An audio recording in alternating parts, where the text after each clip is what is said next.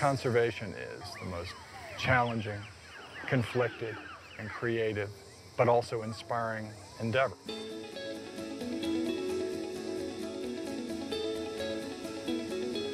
When I decided to leave the academic world to start a nonprofit organization, the goal was to make a difference in a really tangible way, however we could, and to inspire different ways of thinking about the problem.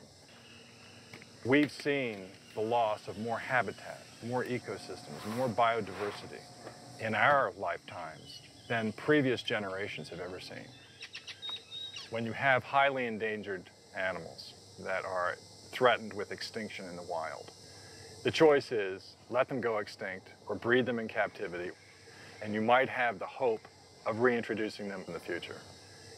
If you even stave off the extinction of a species just for your lifetime, that's an amazing achievement because that species had a chance to continue. Probably one of the most exciting parts of our international programs was when we packaged up 18 bongo in Florida and flew them from Jacksonville to Nairobi and set them out on a 100-acre managed plantation. Those animals stepped out of the crates for the first time onto African soil. What about their resistance to disease? What about their ability to cope with this environment?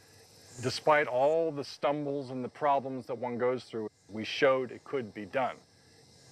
And if I were to fast forward and say, what's my dream now? My dream is that we have everybody focused on these environmental issues. People think, well, it's beyond my grasp. I'm one person, what can I do? It's hopeless. I should enjoy my time before it's gone.